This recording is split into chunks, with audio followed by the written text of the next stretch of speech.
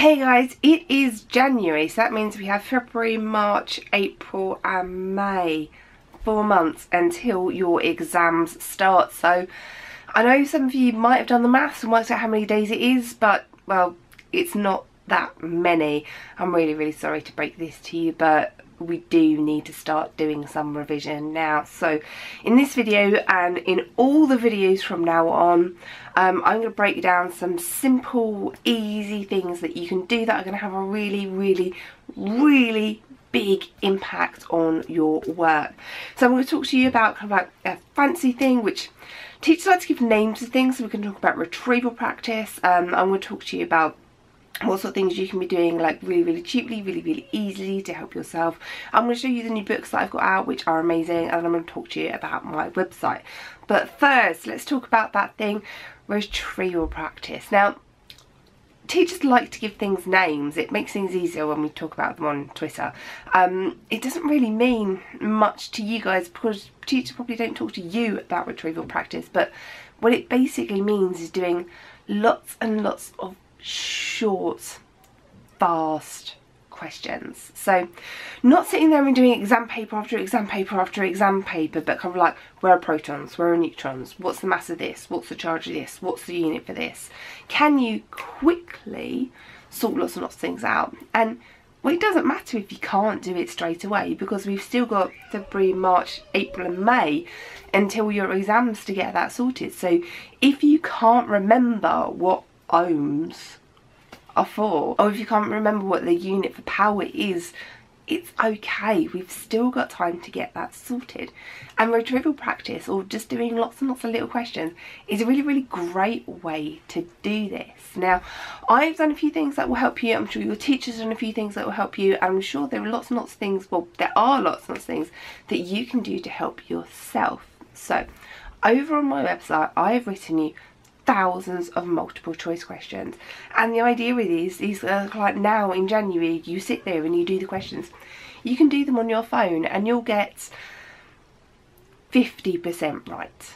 Like, you'll do a quiz on atomic structure and you'll get 50% of the questions right, and well, that's okay, because there's nobody to check that you got them right. I mean, obviously it tells you that the answers, tells you which ones you got right or got wrong, but it doesn't go back to your teachers, it doesn't go back to your parents. There's no stress or pressure or judgment in getting a few wrong, because nobody else is going to know. But say you did the same quiz again in February and this time you got 75% right, well, that's a massive improvement. And then say you did the same quiz again in March or in April or May just before your exams and you're getting all the questions right. You've made massive progress there just by sitting on your phone or at your computer, just clicking the questions that I've written for you. This is such a brilliant way for you to revision. It's just why I've put so much effort into writing so many questions for you. There are lots of other ways you can do short, sharp questions as well. I'm sure your teachers give you loads and loads of questions, and well, even if you've done them all already, cover up the answers and have another go at them. In the new books that I've written, there are pages of retrieval questions where we can just sit there and like cover up the answers and write down. The retrieval questions, quick quizzing, isn't meant to be a test. It's not meant to be hard work. It's supposed to be, if I learn these 5 short facts now, maybe I'll remember all of them, maybe I'll remember 3 of them, but when I come back and do it again in a month's time, maybe I'll remember 4 of them, maybe I'll remember 5 of them. But the idea is, if you keep doing them over and over again, and I'm not asking you to spend loads and loads of time in this, I'm asking you to spend 5 minutes on a topic, 10 minutes on a topic, do 1 quiz, do 2 quizzes. While you're waiting for the bus, just sit there on your phone and do some flashcards and some quizzes on my website or on Quizlet, or on however you want to do it. But little and often, now is the perfect time to start doing that, because you have the time. You can go over things and check things, and we can sort out where those gaps are. So that is a really key thing for you to start now. And it's not sitting down for hours and hours and hours doing loads and loads of writing. It's quick quizzing. Can you kind of like retrieve the facts really quickly? And the key thing that you need to do is take those facts and make sure that, make them easy for you. So kind of like if somebody asks you what house number you live at, hopefully you should be able to go, I live at this number, because you know it, it's stored properly in your brain. Whereas somebody asked you what 422 times 2,047,047 was, you'd have to sit there and work it out. It takes a little bit more effort.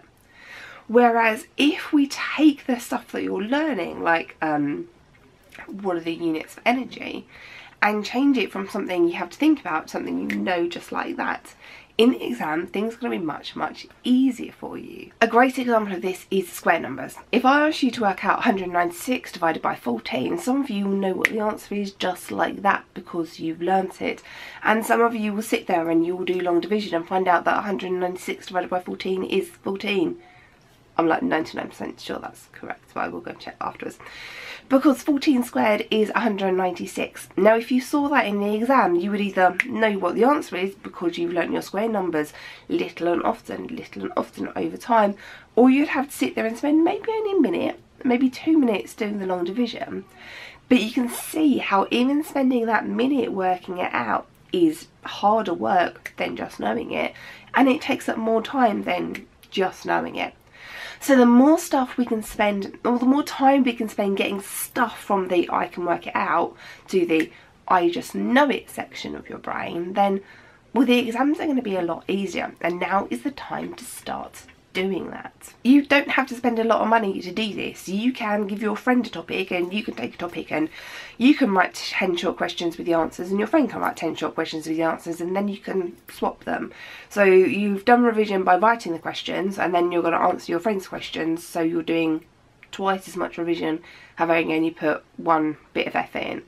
So working with friends, working in a group is a really great way to reduce the amount of effort you have to put into revision, but still get a lot out of it. If you are doing AQA GCSE science, I'm only going to very briefly do this because I know a lot of you won't be. I want to introduce you to my 2 new books. Look at these. Well, there are actually 5 new books. There are 3 for one each for separate sciences, and then look at the size of this. This is for combined science and it's absolutely massive. These are brilliant. I know I'm 100% biased because I put a lot of effort into these, but there is so much content in here that is completely different to anything else that's out on the market. It's really good. A-level students, I'm currently very busy working on the next set for you, but go and have a look at these. You can get them from Amazon, or if you go and nag your head of department, your head of department can get them on for 40% off for you, which makes this massive book, I think it takes it down to £9, which isn't very much. Now, if you haven't got one already, a really important thing for you to do is to sort out a timetable. Now, I know this is not going to sound like fun, this isn't going to sound great for, well, it's not going to be something that you want to spend time doing, but it is really important. There are 3 things you need to make sure that you do when you're making a timetable. You need to make sure every single topic is covered. Now, I am awful for this. When I am trying to study something, I open the book at page 1 and I start at the beginning. So I know the beginning bit really well, and then the end bit I'm kind of like, ooh. But biology paper 1 is just as important as physics paper 2, and I can tell you that people work a lot harder for biology paper 1 than they do for physics paper 2, but they are just as important. So when you're making your timetable, you've got to make sure that you plan in all of the revision for the exams that are at the end, as well as the exams are at the beginning, because it's all well and good saying, oh, well, I'll revise for that exam, you know, I'll revise for the exams at the end of June once I've done the exams at the end of May, but when you get back from those exams in May, you're going to be tired. You're going to need a break. So I don't want you to be doing loads and loads of work at the end of May for the exams in June. If we take the work for the exams in June and do it now, or at least when you're making your timetable, make sure you schedule all of that in. Things will be a lot easier for you. You need to make sure that you've covered each topic more than once. You do not just learn something and then it's in your brain. Tying your shoes, you had to do several times before you knew it. You didn't just watch it once and then know it. You have to do these things over and over again, so cover each topic more than once. And then the third and most important thing that you need to do on this timetable is give yourself time off. I cannot stress how important it is that you prioritize giving yourself a break, which is why if we start revision now, May, June will be a lot easier for you, because if you have a day where you have 4 hours of written exams, you don't necessarily want to come home in the evening and start revising for the exam the next day. You want to come home in the evening and put on a nice comfy sweatsuit and not do very much, basically.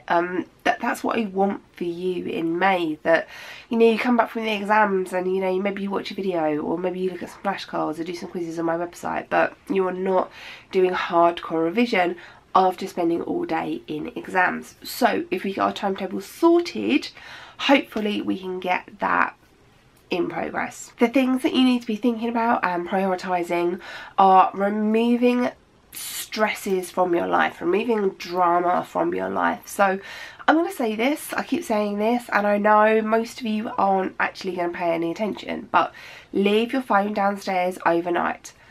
During the summer, once your exams are over, you can spend all night on Instagram and not get any sleep. That is absolutely fine. I'm not going to argue with you about that. But for the next few months, just leave your phone downstairs. Because if a drama happens at like 11 o'clock at night, you're going to want to pick up your phone, you're going to see that, hear that little beep, see that little light go off, and you're going to want to check it. And then you are losing out in sleep and you're stressing over whatever drama has happened.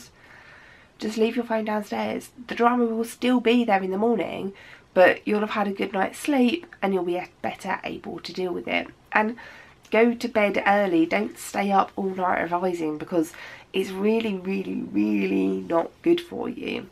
When we get a bit closer to the exams, I will spend more time going into depth over this, but at the moment, just try and leave your phone downstairs for me. Just maybe not on a Friday or a Saturday night, but on a Sunday night before you start, just try and leave your phone downstairs. And if the world doesn't end, maybe try it for like 2 nights in a row or something.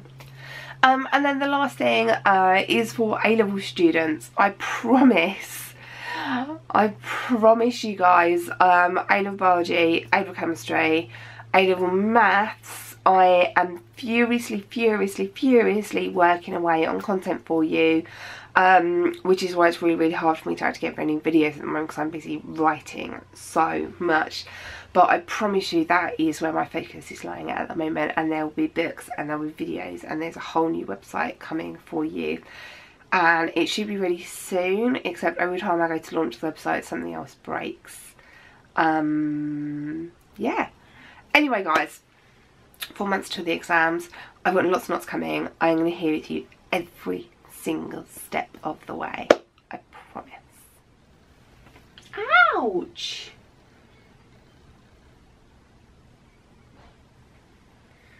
This is why in some videos I have unexplained scratches.